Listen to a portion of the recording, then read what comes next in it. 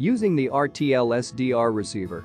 Openplotter allows you to receive AIS data using an RTL-SDR dongle. This device allows you to receive radio signals on a variety of frequencies.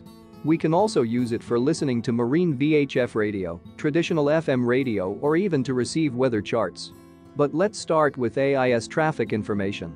Connect the RTL-SDR dongle to one of the available USB ports. In order to install the application, let's start the settings application in Openplotter. Hit refresh and install SDR-VHF. Then wait for the program to install.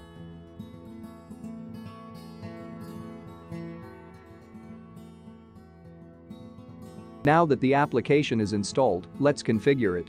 Launch the SDR-VHF application from the Openplotter menu and edit the AIS app. If the device is connected correctly, you'll see it in the list of detected devices. To receive signals correctly, we need to calibrate it so it's listening on the correct frequency. We can enter a frequency correction in the settings under ppm. To know the correct number, we'll need to execute 3 steps. The first step is to get the initial value. Wait for a couple of minutes to get a good cumulative ppm, and then press Ctrl+C. In this case, the cumulative ppm is 0.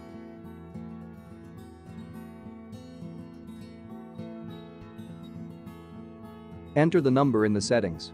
Though we can calibrate more precisely by using the cell phone signals. A good choice is GSM 900. This frequency should be operational in most countries.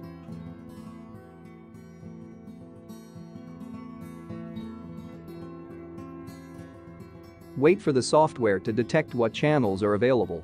Then look up the highest power value and copy the related channel number. In this case, the most powerful one is channel 28, but this depends on your country and exact location. Enter the channel number and then get the ppm.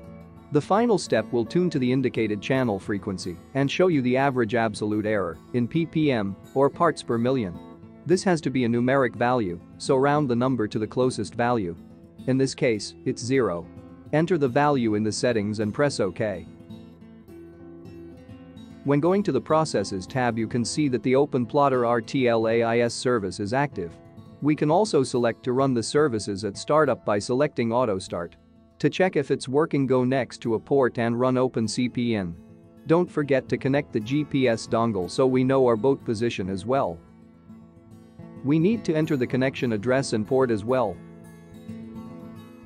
You'll see your boat in red and the other boats in yellow.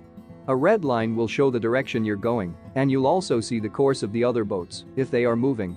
I managed to get boats from a distance of over 2 nautical miles. Here we see a boat moving at 6.3 knots. And indeed, it checks out. To find places with boats, you can go to vesselfinder.com. You can find a link in the description.